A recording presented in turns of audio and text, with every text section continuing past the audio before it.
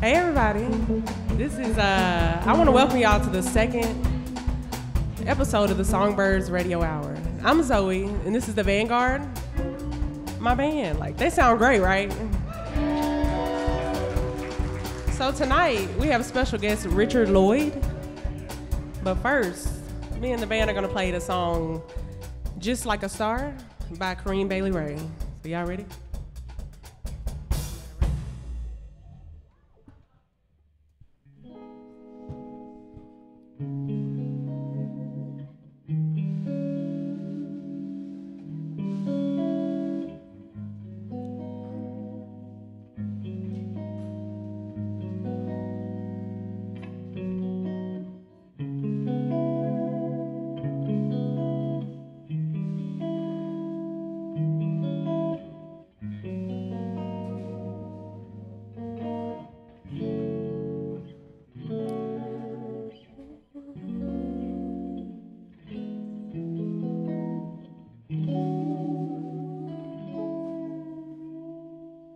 Just like a star across my sky, just like an angel off the page, you have appeared to my life. Feel like I'll never be the same. Just like a song in my heart, just like oil on my hands. Honored to love you. Still I wonder why it is I don't argue like this with anyone but you. We do it all the time, going out my mind. You got this look I can't describe. You made me feel like I'm alive when everything else is okay. With you by my side, I'll be alright. Heaven has been away too long. Can't find the words to write this song. Oh, your love. Still I wonder why it is I don't argue like this with anyone but you. We do it all the time, going out my mind. Da-dum-dum-dum, da-da-dum, da-dum-dum-dum, da-da-dum, da-dum-dum-dum, da-da-dum. I've come to understand the ways. It's not a secret anymore, 'cause we've been through that before. From tonight, I know that you're the only one. There's not a difference anymore. Now I understand. Yeah, yeah. Ooh.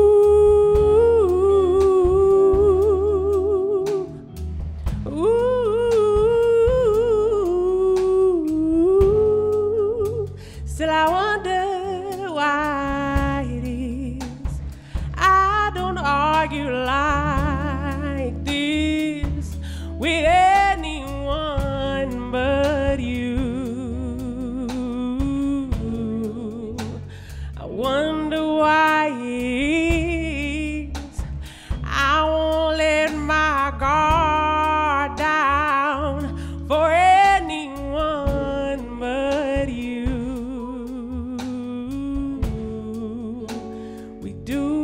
All the time, going out my mind.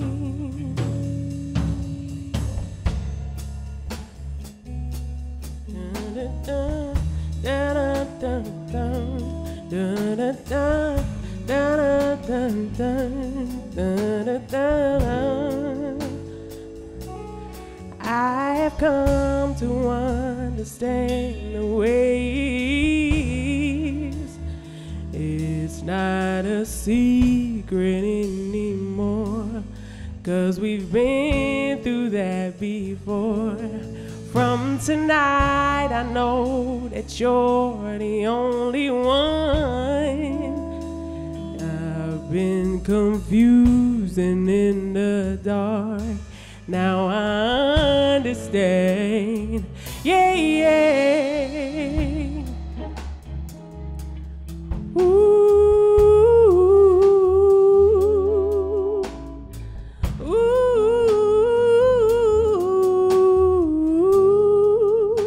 Still I wonder why it is I don't argue like this with anyone but you.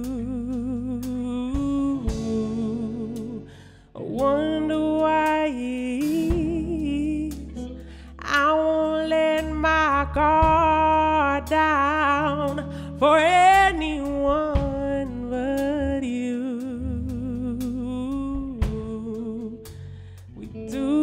All the time, going out my mind.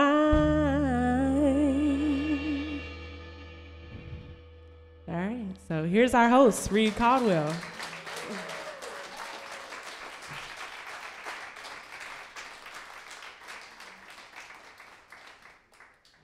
Y'all give another round of applause for our great house band, Zowie and the Vanguard.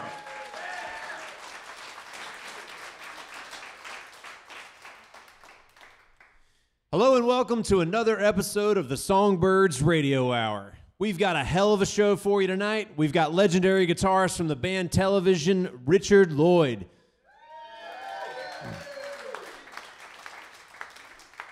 Shortly we'll do an interview with Richard and then a Q&A, and then he'll perform several of Television's biggest hits with our house band, Zowie and the Vanguard. But before we get to Television, let's talk about how the guitar gave voice to the masses and punk rock provided a new way to rebel and voice dissent. 1, 2, 3, now!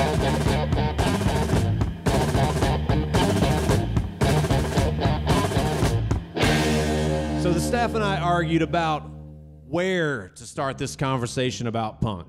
John said the Stooges. I argued for MC5. Charlie fought for the New York Dolls. And we agreed that maybe we should just roll back the decades and look at an unlikely proto-punk rocker, the Dust Bowl troubadour himself, Woody Guthrie. There's a great and a bloody fight around this whole world tonight. In the battle of bombs and shrapnel rain, Hitler told the world around he would tear our union down. But our union's gonna break them slavery chains. And our union's gonna break. You might ask yourself, how was old folksy pants Guthrie a punk rocker? Well, Woody wrote powerful songs that discuss topics like inequality and social injustice.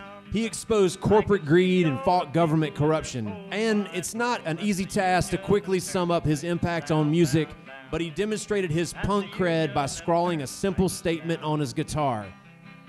This machine kills fascists. That short, poignant statement is a metaphor for the power of the guitar. The guitar may just be a simple combination of wood and wire and bits of plastic and metal, but it is a weapon of change. A weapon that has shattered barriers, sparked revolutions, and given power to the masses. A decade or so after Woody's heyday, the electric guitar in the hands of artists like Sister Rosetta Tharpe, Chuck Berry, and Link Wray helped create a new sound, rock and roll, a genre that shook up the establishment and gave a voice to a generation.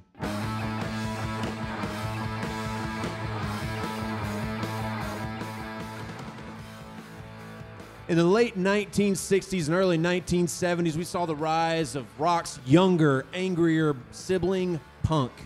And where rock and roll may have given us a voice, punk taught us how to rebel. The electric guitar was ideal for punk. It was relatively inexpensive, highly portable, and best of all, it was ridiculously loud. Punk wasn't exactly a subgenre of rock, it was more than that. It was a movement that embodied the anger and the frustration of kids in the 1970s and gave them a way to fight against the establishment and reject the status quo. Punk was anti-everything. Anti-globalization, anti-gentrification, anti-racism, anti-authoritarianism. And while the Sex Pistols' God Save the Queen illuminated the corruption of the British monarch and the alienation of the British youth, Sham 69's ripoff denounced capitalism and corporate greed. The Dead Kennedys spoke out against fascism and totalitarianism, while The Clash addressed weighty topics like violence, hate, racism, greed, and wealth inequality. These bands had a huge impact on the punk movement, but there's another band that was just as influential.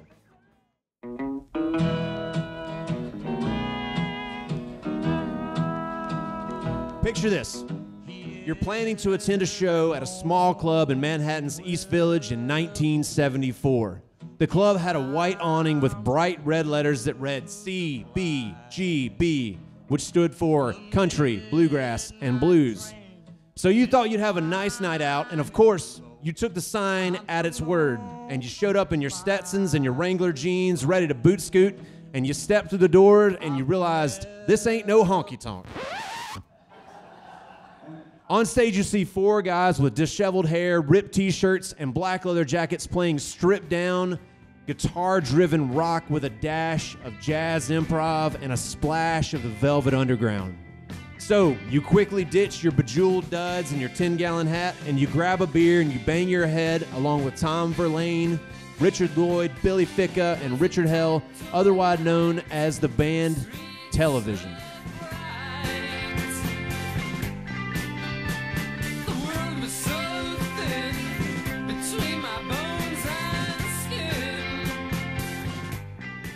They were a fixture at CBGBs, playing regular gigs there with the likes of Patti Smith, the Dead Boys, Blondie, the Ramones, the Talking Head, and the Cramps, solidifying the club as the place for hardcore music for the next 2 decades.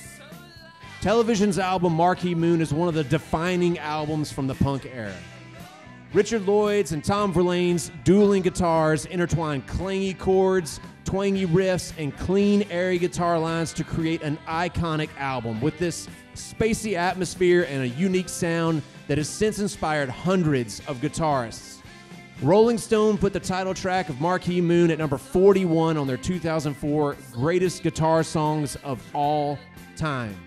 We are so proud to have Richard Lloyd with us tonight. We're going to have an interview segment with him soon, and we're going to let you, the audience, ask him some questions. So get yours ready now. But before we get to all that good stuff, let's hear another tune from Zowie and the Vanguard.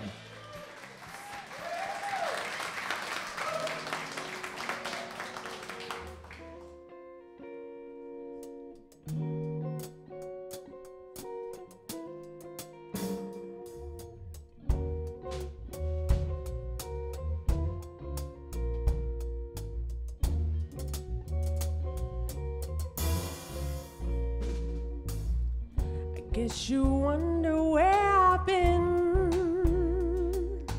I come to find the love within. I came back to let you know. Got a thing for you, and I can't let it go.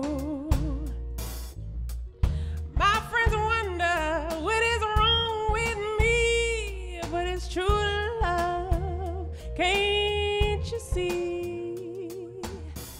I came back to let you know. Got a thing for you, and I can't let it go.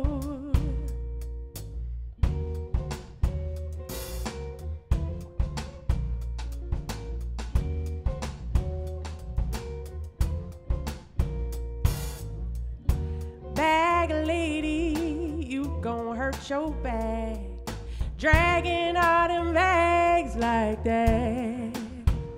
I guess nobody ever told you all that you hold on to is you, is you, is you. One day all them bags gon' get in your way. One day gon' get in your way. One day, all them bags gon' get in your way. One day, all them bags gon' get in your way. So, bag life, yeah, bag lady, you gon' miss your bus. You can't hurry up, 'cause you got too much stuff. When they see it coming, they take off running from you. It's true, oh yes they do. One day, all them bags gon' get in your way. One day, all them bags gon' get in your way. One day, all them bags gon' get in your way. One day, all them bags gon' get in your way. So, bag life, bag life. So, bag life, bag life. I bet you wonder where I've been. Search to find love within. I came back to let you know. Got a thing for you, and I can't let it go. My friends wonder what is wrong with me, but it's true love, can't you see? I just want to let you know. Got a thing for you, and I can't let it go. Bag lady, you gon' hurt your back, dragging all them bags like that. I guess nobody ever told you all that you hold on to is you, is you, is you.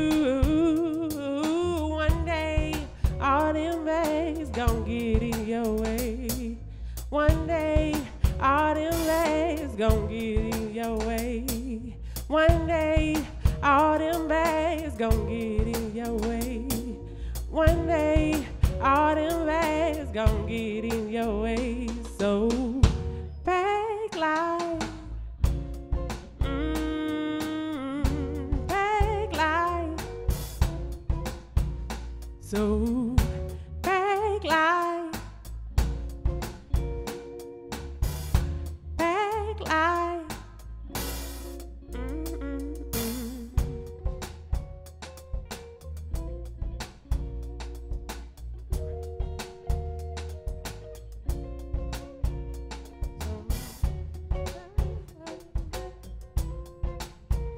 So, bag life.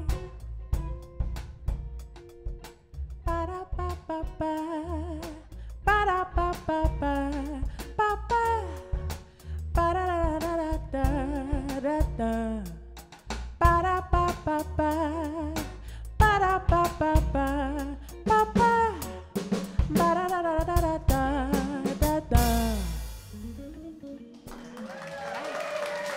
You're listening to the Songbirds Radio Hour. Dang, that was smooth. That felt good. Hey, y'all give it up. We're so lucky to have this awesome house band holding down the fort during all the intermissions and breaks.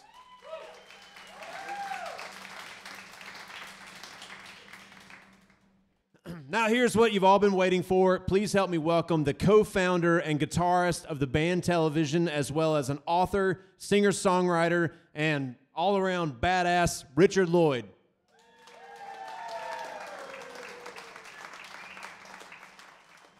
Well, let's just start off with something that I think every interview starts off with, which is, let's talk about your musical influences. What bands really inspired you to do what you do? None. None. That's a great answer. I like it. Yeah. All right. Something had to fill up the silence. I like silence. Considering your role in the punk movement, do you consider yourself a punk guitarist? It wasn't called punk till people from Connecticut came down and started the magazine Punk. One of the artists, John Holstrom, brought down this drunk named Legs McNeil, and the two of them started Punk magazine, and that was the beginning of the journalists having something to put us all in the same barrel, as it were. And I feel like television doesn't really fit in that Well, barrel, we were terrible when we started. Really, really awful. We sounded like the Sex Pistols on a bad night in '74. So talk a little bit about forming television. So you started off as a bad band, but how did you guys meet and how did you kind of get started in the scene? I was living in Chinatown with a guy who was part of the Andy Warhol crowd, and he said, there's a guy in town who does what you do. And I got insulted. I said, what do you mean? What do you think I do? He says, well, you don't do anything except you play guitar by yourself all day and all night. I said, well, why would I want to go see somebody do what I do, since I'm better off doing it? But the day came and I broke a string, and I agreed to go see this guy who was doing a 3-song audition. So that was Tom Miller, who became Tom Verlaine. And when he went on doing his 3 songs, I thought to myself, well, he's missing something, and what he's missing is something I have. And if you put the two of us together, you'd have something. Terry was the guy in the Warhol circle, and he wanted to do what Andy did, that is have a band like Andy had the Velvet Underground, and he was going to put one around me. And when I saw Tom, I said, well, forget putting a band around me, just put me and him together, and you'll have a history. You'll have something worth doing. And so he talked to them, and he and Richard Myers, Hell, came down to talk to me. And after talking and passing the guitar back and forth, Tom and myself, we decided we would give it a shot. So that's how. Well, it worked out, I would say. And then Terry, since he wanted to manage a band, he bought us amplifiers. So we didn't have nothing. Yeah. Did he buy you some supers? What did you get a super for? What we were anti was anti-glamour and anti-money. Clearly, we were very anti-money. So Terry bought us amplifiers, and that started it. So talk a little bit about how those dual guitar lines kind of intertwine. You know, their television is these 2 guitar lines that kind of offset, battle each other, but yet somehow they come together and form this really unique kind of It's atmosphere. intricate, is what it is. It's not hapdash, it's very intricate. Mm-hmm. So I don't know if you call that punk or not, but certainly we looked the part. We were anti-glamour. So, you know, we wore old clothes. We went to a place down in Chinatown where there were piles of clothes for like 50 cents, shirts and pants, and we outfitted ourselves in those. Did you have any idea that you might be creating a style? Yeah, we did. You create a style of music, a style of clothing, and all that stuff. There's no use in false modesty. It's pride doing a headstand. I can agree with that. So when at the time, I'm sure CBGBs didn't seem like this iconic thing that it would become, but just talk a little bit about being the house band there and some of the shows you may have performed, and what was it like? We rehearsed in Chinatown, and to get there, you had to go through Lower East Side. And we were sitting around talking, and there was absolutely no place in New York where you could play original music. Mm-hmm. Nobody wanted it. And every once in a while, you'd get one gig as an opening act for a national act coming through, but that was like once every 6 months. And if you play once every 6 months, you're never going to get off the ground. So we were talking about getting a place where we could be the house band. And one day Tom came down and he said, I may have seen a place, because there was a guy working on an awning outside of this crummy bar in front of a flop house. And you want to come up with me, and maybe we'll talk to the guy, see if he's going to have music. And that turned out to be CBGBs. So we went in there and claimed that we played country, bluegrass, blues, and a little rock. Little Rock. And he said, well, we're not going to have any rock in here. And Famous last words. And I said, or Tom said, well, that's cool. It's like nothing you've ever heard before. It's nothing like what you think of when you think of a rock band. It's something else completely. So he gave us a chance, and our man, Terry, went to him and he said, what's your worst night, where you make no money? And it was Sunday. So he said, well, let my guys play there on a Sunday, and I will guarantee that I will invite all my friends, and they're all alcoholics. So you'll make more money at the bar than you would on a Saturday, on Sunday. So he couldn't fight that, so we got to play. And, we were awful. And people came to see us. Well, that's what it takes, I feel like that's super interesting, because I was going to ask you a little bit more about, how you changed his mind from the CBGB and what it stands for and it sounds like you just got on an off night. Maybe you were terrible at that time, but then you became something else. The kids came in and steamrolled Hilly. That was the owner of the bar. I mean, television made up the rules, which were, he would do the bar and we would make money off the door. It was $2 admission. And we hired pretty girls to sit in the front and take the money, and a pretty good counter, somebody to make sure nobody got in for free. Except if you played there, you got in for free.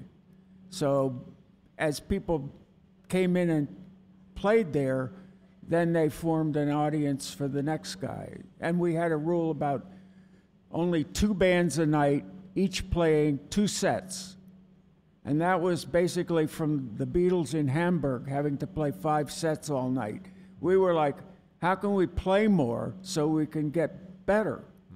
And that was one of the ideas, not to have 8 bands in a night, but to have 2 bands play twice each. Like a double feature movie. Right. There used to be double feature movies, not anymore.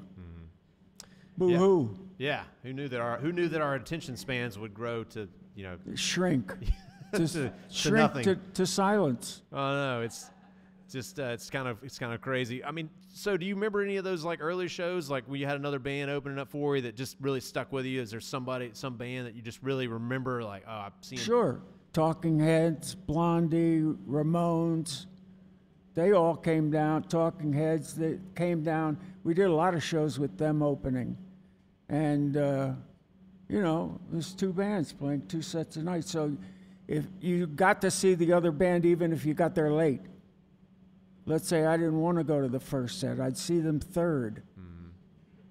Yeah. Which would be first for me. Right. Yeah.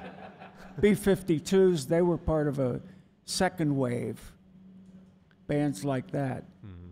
So I'm trying to wrap my head around what it would be like to show up and see you guys for one, and then see like someone open up for you, like the Talking Heads or one of those bands. It just sounds like an amazing. Yeah. It's just amazing when those kind of things, they start from this regular thing, like, hey, we were just a band that maybe we were just kind of coming up, and we decided to play this place. It's hard to compute that you can just create a whole movement. How does that? Would you ever think about it that way? Like, we played this show, and then all of a sudden it became this whole thing. And you've got literally hundreds of bands that I know, people probably out here that are in bands that were influenced by television. Like, what is it? How does that feel? It feels fine. Real good, in fact. Yeah. But that's what I tell people. They say, how can I make it? And I say, get your own place to play and have people show up. And just keep doing it, But get your own scene. Yeah. Don't try to glom onto some other scene. It was impossible to get business people down to CBGBs because, like I said, it was the bottom floor, it was street level, and on the second floor was a real flop house. Cost $1.65 for a night in a dorm type setting. And there'd always be like bums passed out in front of the club, and you'd have to step over them. So all the fancy people it took like a year and a half to get people with any clout in the business to come down and see us. And it was tough. And we weren't the first band to get signed. We turned record companies down. We turned Island down, we turned Capitol down, although we did a record for them later on. We turned record companies down because they wanted to produce us. And we knew what we wanted to sound like. So where did you record the album? You know, Tom picked the studio, and I asked him why that place, because it had a really antiquated recording board, and I'll go all technical now if you. That's fine. Go all technical. But you know, it was a Neve board, but with like instead of it looked like helicopter controls on it, and it was curved, and you would push the riders up and back that way, and but the room was shaped like the room we rehearsed in. It was just like a rectangle. Well, I think we're wrapping up the interview. We're gonna have you play with the house band. You guys have been rehearsing this week. It's been awesome. The Vanguard. Yeah, I'm just so Thanks glad for you're here having with us, us. Songbirds. I know all these people are glad. Yeah, let's give Richard a round of applause there. You're listening to the Songbirds Radio Hour. The way the first television album opens with this song called See No Evil.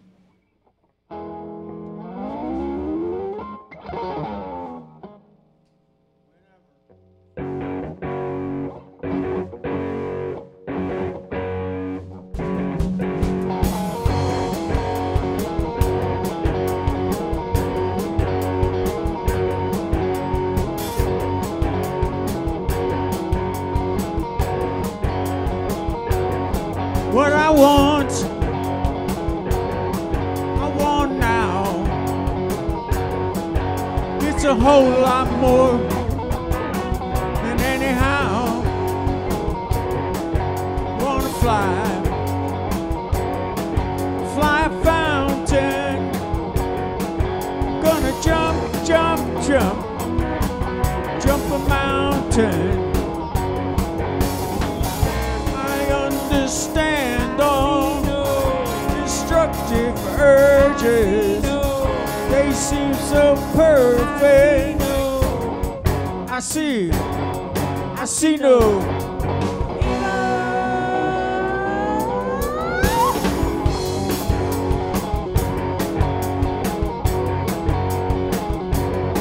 I get ideas.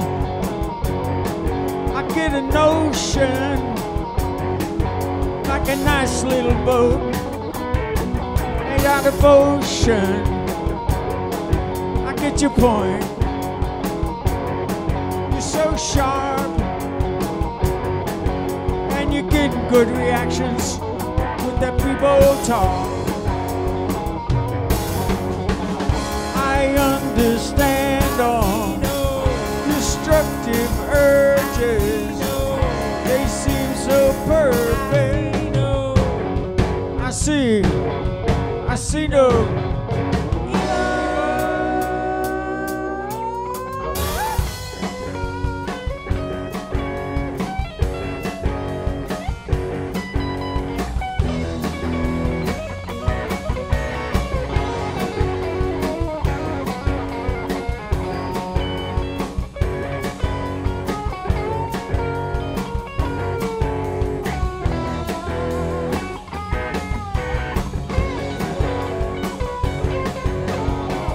Say doom, don't say doom.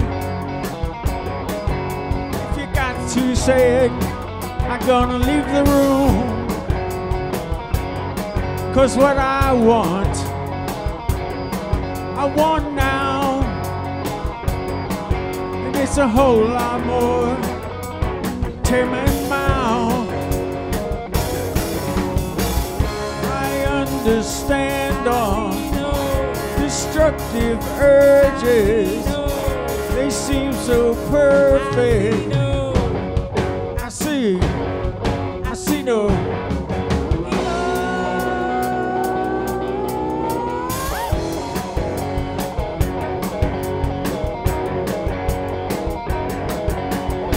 Put down the future with the one that you love. I'm running wild with the one that I love. Put down the future, baby. Put down the future now.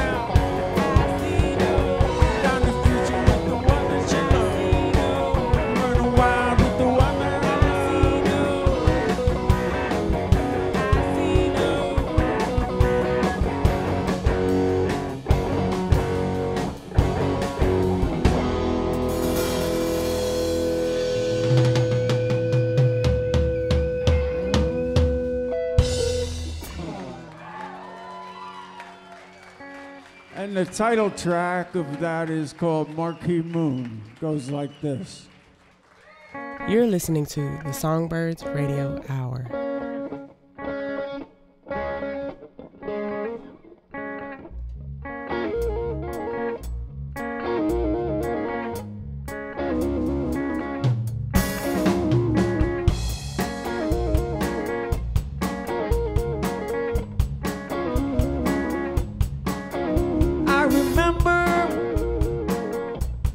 The darkness doubled. I recall the lightning struck itself. I could have been listening to the rain. I was hearing something else.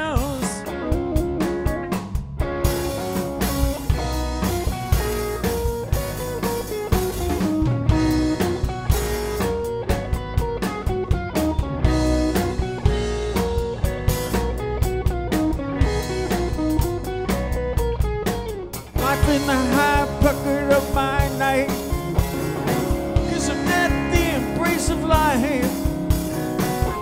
There I stood beneath the Marquee Moon, hesitate.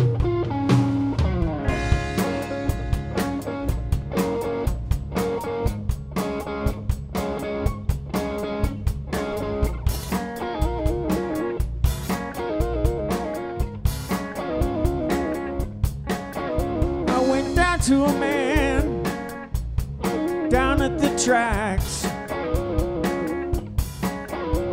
and I asked him, how come he don't go mad? He said, look here, Junior, don't you be so happy, and for heaven's sakes, don't you be so sad.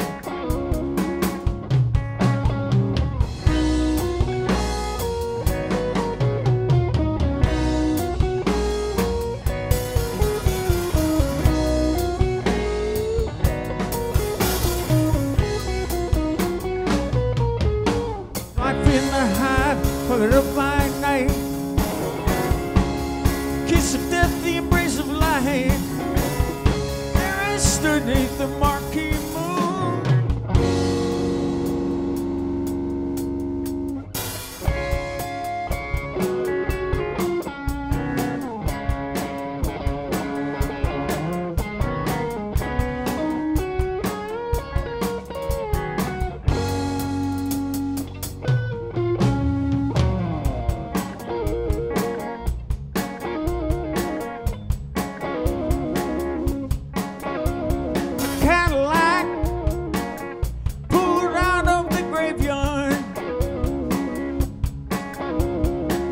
To me, and he said, get in, get in. The Cadillac put it back into the graveyard.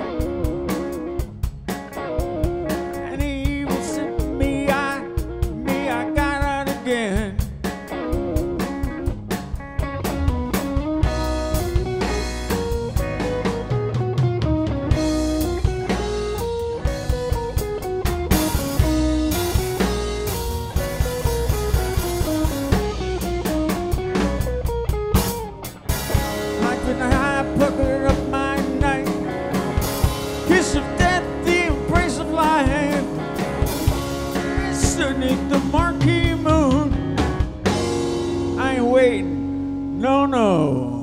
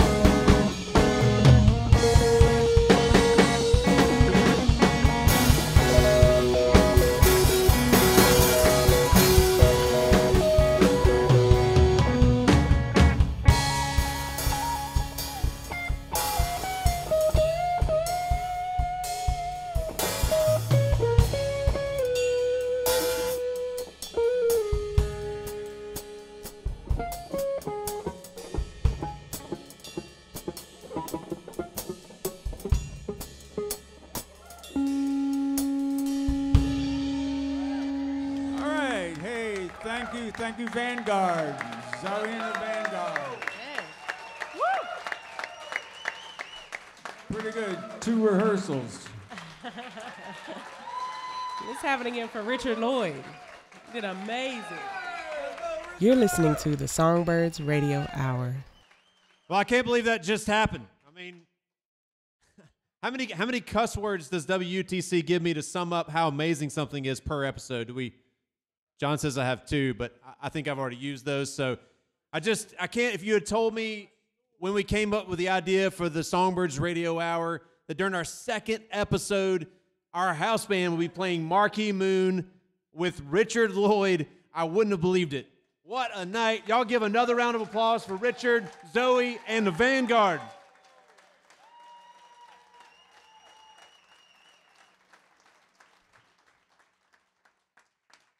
All right, so now it's time for you, the audience, to ask a few questions. There's a question over there. In the course of a normal 24-hour day, day and night. When do you feel like playing the most and why? I keep a guitar by my side at all times, and I'll play for 5 minutes or half an hour or 10 minutes or 1 minute, and it's there so I can pick it up and play. I play probably 3 to 6 hours a day if you added it all up. Is that it? Just 3 to 6 hours. That's amazing. 36 hours 36 in hours. each 12-hour period. I like that. That's good. I'm ambitious. Slightly ambitious. What grade strings do you use, Richard? 10 through 46, really regular slinky, Ernie Ball. They send them to me. It's free. Free strings. No, but I used to pay for them. Those are the ones I like. Next question. So how did you come to be in Chattanooga? I like it. It's nice and quiet. It's very beautiful. And I get to drive because I didn't even have a license till I was over 40. Because I grew up in Manhattan, and there a car is a curse. Here it's a necessity. Here you need to take a car to your car. Or across the street to visit your friend. Saw a question back there in the back. Somewhere. Right there in the New York back. Hey, do you still teach? Not lately. I do, but Do you it want to? comes and goes in spurts. Do you want to? Do I want to? Yeah. Eh, Come on, Richard. it depends on the gravity of the student situation. What if it's Steve? No, I thought Richard Hell came in spurts. Many things come in spurts. We won't comment anymore on that one.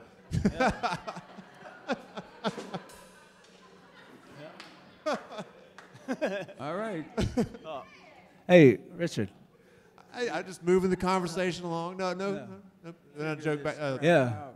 Oh, Richard. Yes. Yeah. So you were such an influential figure for so many people, and I was just wondering, was there a certain set of musicians that were particularly inspiring to you in New York at that period around the? Well, I grew up in New York, and so I was extremely fortunate because there were guitar players, on every corner.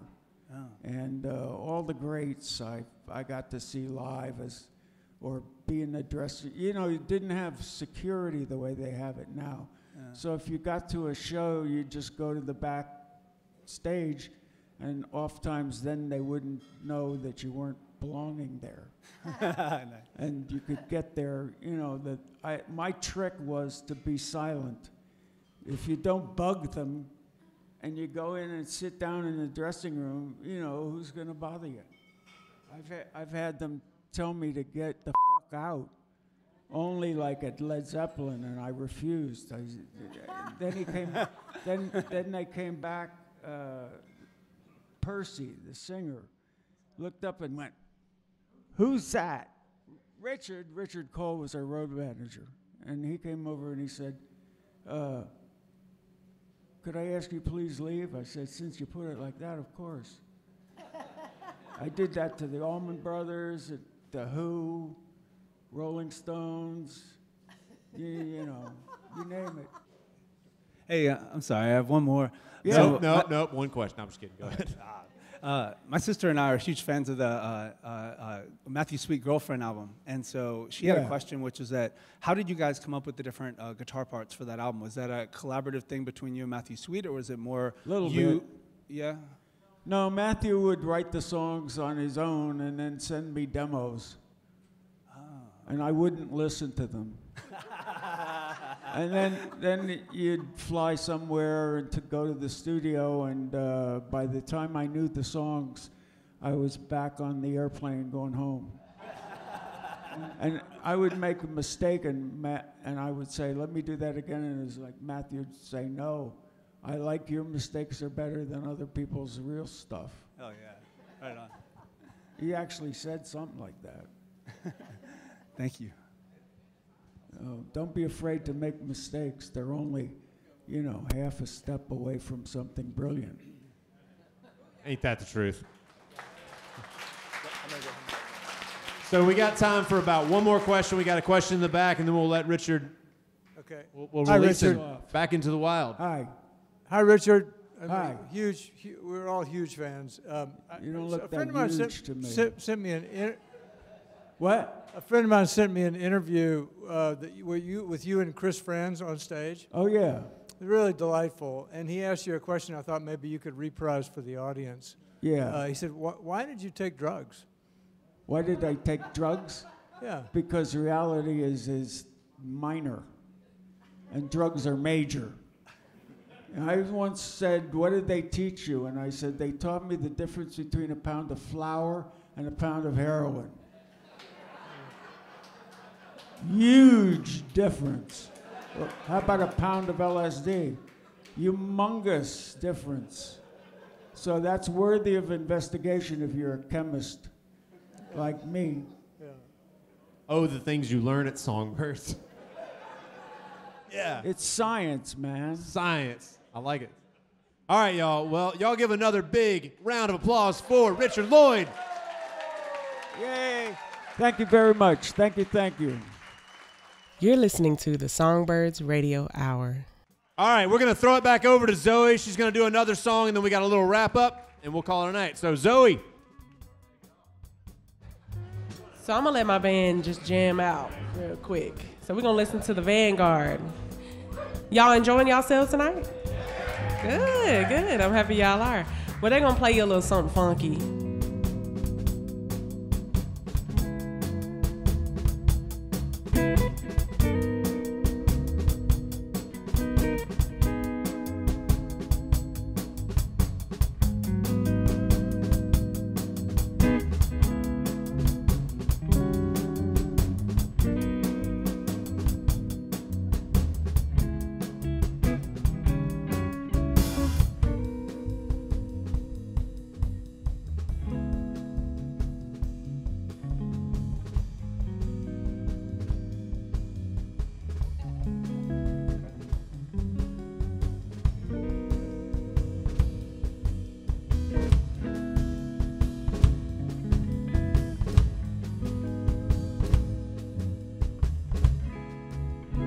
Y'all give this house band another big round of applause.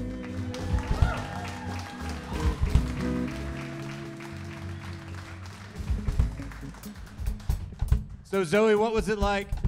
What was it like for you guys to learn? I mean, you're an R&B band, soul band, jazz band. What was it like learning punk this week?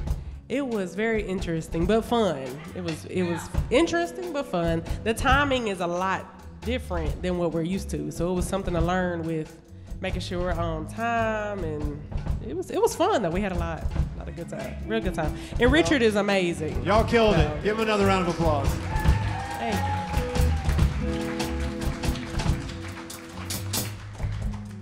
you. So, as we bring this episode home to roost, I would like to leave you with this.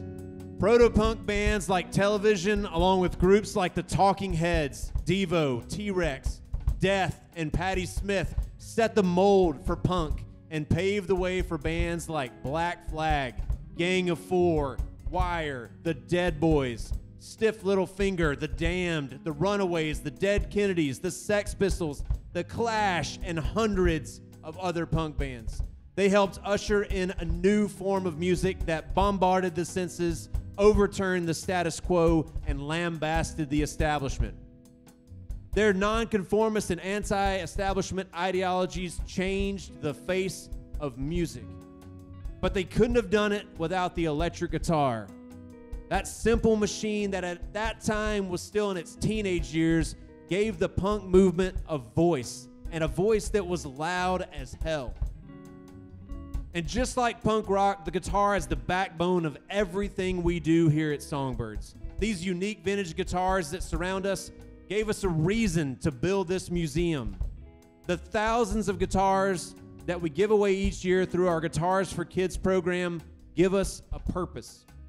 And those guitars give voice to thousands of students who would otherwise be without. These kids are the future of music, and it is our hope that, like the long line of punk rockers before them, they will use these guitars as a soapbox to voice dissent, or as an outlet of frustration, or to express their identity, or more simply, to put their mark on the world.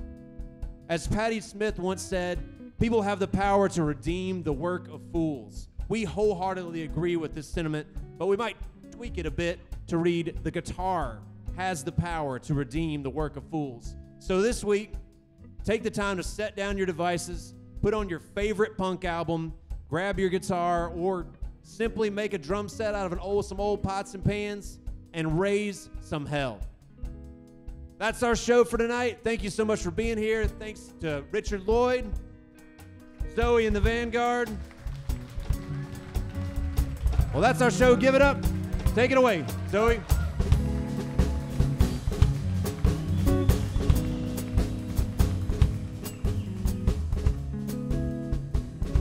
We've got 2 episodes coming up next month. Jody Stevens from Big Star will be our guest on November 14th, and the dance rock group The Slants will reunite to perform on our November 15th show. Also, The Slants will perform a full benefit concert for our Guitars for Kids program following the radio hour on the 15th. Follow us on social media to keep up to date on shows and concerts at Songbirds Foundation.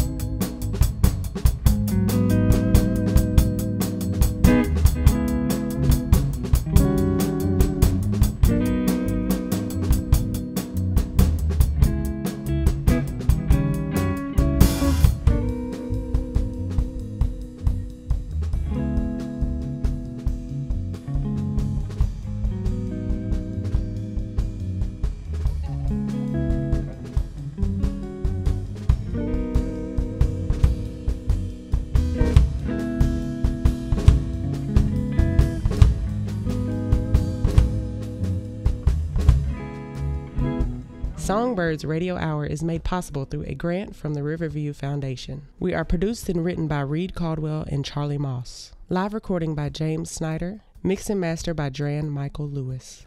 Our logo was designed by Mars Michael, and our set was created with help from Alice Heinzen. Additional thanks to Adam Gann and Ray Bassett. Directed and edited by John Dooley.